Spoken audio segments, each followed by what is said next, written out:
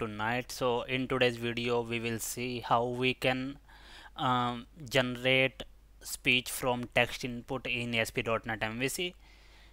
So guys, you might have used websites where we can convert text to speech and get the audio file. So we will see how we can do that with our code.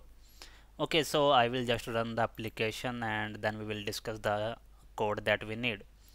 Okay, so guys, we don't need any kind of third-party library for this, even though we have like Microsoft Azure services for that speech conversion, but we can still do that without any kind of third-party library. Okay, so I am running the application here, and so I have added one view with one text box to enter the text that you want to convert to speech, and that we just see now. So I will show you in the code. So we have this form here, and on this form we have this input box and one button. So now here you can add any kind of message,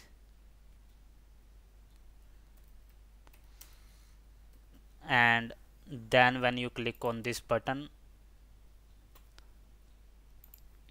so guys, here we are using speech synthesizer library, and this is like inbuilt in the .NET, so you can use this namespace for this.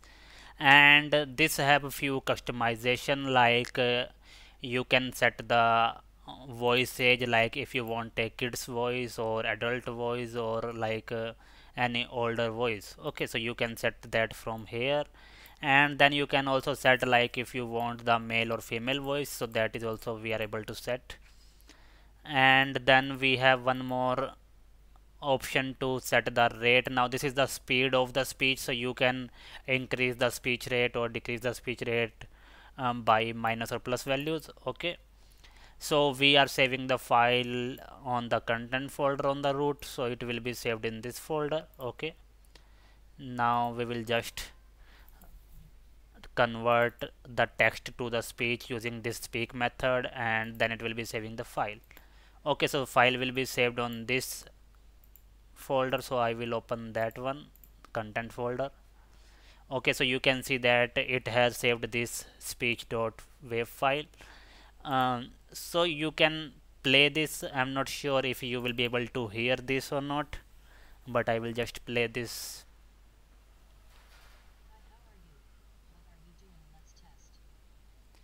So I'm not sure if you heard that, but that is the audio file that it created from the text input. So this is how you can generate your own audio file from the text input in ASP.NET.